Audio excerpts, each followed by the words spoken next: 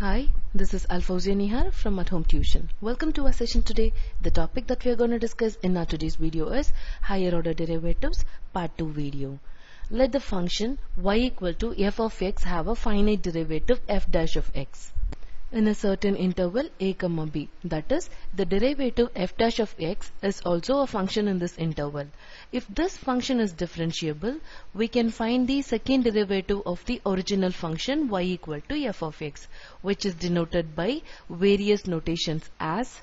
These are the various notations for the second differentiation: f double dash, f dash of dash, dy over dx of dash, dy over dx of dy over dx, and d square y over dx square.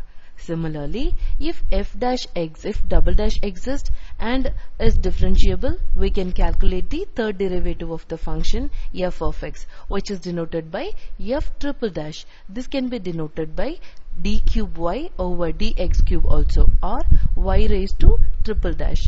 The result of taking the derivative n times is called nth derivative of f of x with respect to x, and it is denoted by, this is called in Leibniz notation.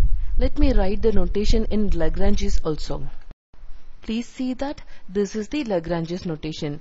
The number will be written within the parenthesis. So this denotes the order of the derivative. Thus, notion of the nth order derivative is introduced inductively by sequential calculation of n derivatives, starting from the first order derivative.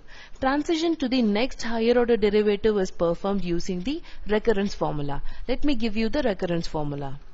This is the recurrence formula. In some cases, we can derive a general formula for the derivative of an arbitrary nth order without computing intermediate derivatives. Okay, we can consider some examples. Note that I am going to show you a linear relationship that can be used for finding higher order derivatives. These are the few linear relationships which can be used for finding higher order derivatives. Please have a glance over this, where c is called the constant. Okay, now let me show you higher order derivatives of an implicit function. The nth order derivative of an implicit function can be found by sequential, n times differentiation of the equation f of x comma y, which is equal to 0. At each step, after appropriate substitutions and transformations, we can obtain an explicit expression for the derivative, which depends only on the variables x and y. That is, the derivatives have the form y dash equal to f1 of x comma y double dash is equal to f2 x comma y. So y raised to n is f n x comma y. Please make sure that you write the parenthesis here, or else it will be considered as y raised to the power. This is not power, this denotes the higher order derivatives. Okay, now let us see higher order derivatives of a parametric function.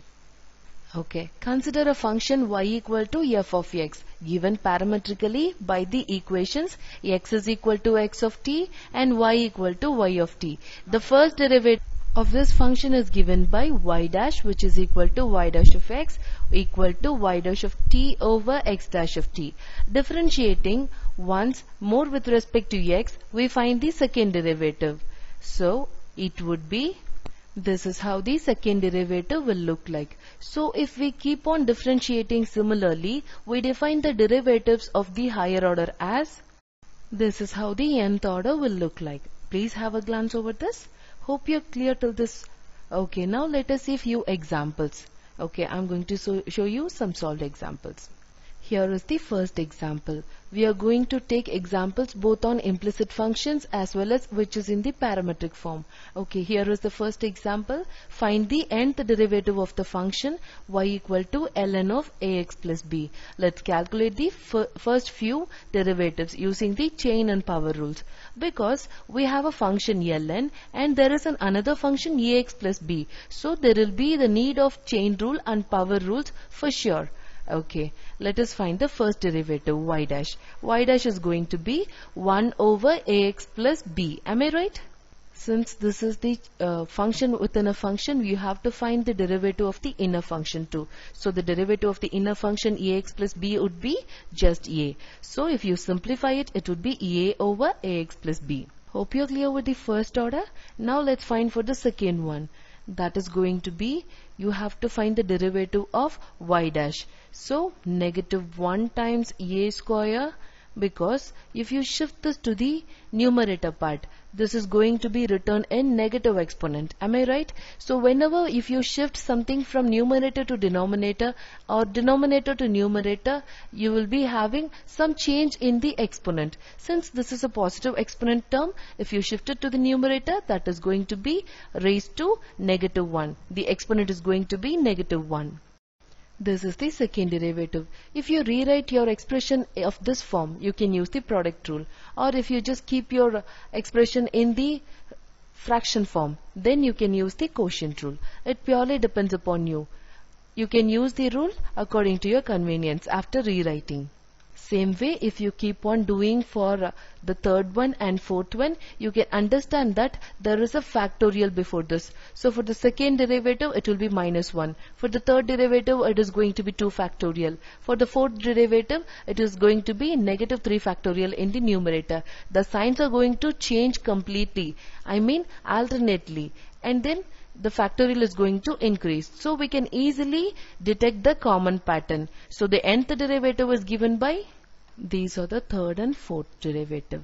Now the nth derivative is going to be, that's it for this example. Hope you're clear with this example. Okay, now let us move on to the next example where I am going to take a trigonometric function. Here is the next example. Find the nth derivative of the function y equal to sine square x. Okay, let us calculate the first few derivatives. First derivative, y dash is going to be derivative of sine square x, which is nothing but 2 sine x and the cos x. Because we have a function within another function, you're going to use the chain rule here. So this is going to be, you can see an identity in the trigonometry. 2 sin x cos x can be written as sin 2x. Am I right? So it will be easy for you to do the derivatives further. So whenever you're dealing with trigonometric functions, you have to use the identities wherever possible. There are so many identities in the trigonometries. Cofunction identities, half angle, double angle, and there are so many. So whenever you get something which is very closer to identity, please make sure that you're going to use the identity to replace it to make your calculation easier. So here I'm going to replace 2 sin x cos x by sin 2x. Now let's find the next derivative, y double dash. So this is going to be cos 2x times 2. Cos 2x can be written as sine of 2x plus 90. We cannot use 90 here, so I'm going to use pi over 2 instead 90. So cos 2x can be replaced by sine 2x of pi over 2. To find the pattern of the derivative, you have to find at least 4 derivatives. So this is the first one and the second one. Now I'm going to find the third as well as fourth derivative. So that is going to be, so these are the third and fourth derivatives. We used here cofunction identities. These are called the cofunction identities. Cos alpha equal to sin alpha plus pi over 2. Minus sin alpha is sin alpha plus 2. Hope you remember that. It is easy to detect the pattern now. So if you keep on rewriting using the cofunction identities, you can easily identify the pattern. So the nth derivative is going to be, so this is the nth derivative, 2 raised to n minus 1 sin 2x plus pi n times over 2, where n is equal to 1, 2, 3. Hope you are clear with this example. So all the examples that we are discussing in this video is to generalize the pattern for the nth derivative. Okay, let me take one more example. I'm going to take using the e exponential. Here is the next example. Find the nth derivative of the function y equal to x times e raised to x at x is equal to 0.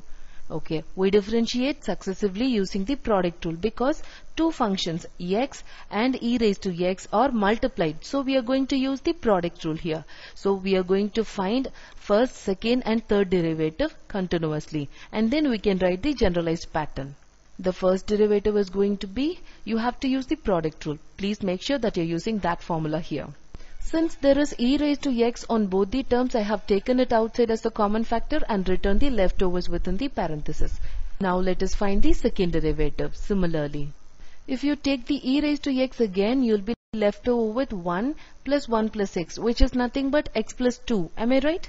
So second derivative is going to be, hope you're clear so far. Same way, let us find the third derivative. In this example, you need not find the fourth derivative because just by doing till the third derivative itself, you can understand the pattern. So the third derivative is going to be, again I'm going to use the product rule because the answers that I'm getting for the derivatives are again product. So here is also a product, this is also a product. So now the third derivative is going to be, so what I'm getting is e raised to x, x plus 1, e raised to x, x plus 2, e raised to x, x plus 3. So the number, you can relate this number with the derivative. For the third derivative, the number is 3. For the second derivative, the number is 2. For the first derivative, number is 1. So based on this, the nth derivative is going to be. That's it for this example. Hope you're clear with this pattern. Okay. In case if you get any query regarding this video, you can let me know. See you in the next video. Have a great time ahead.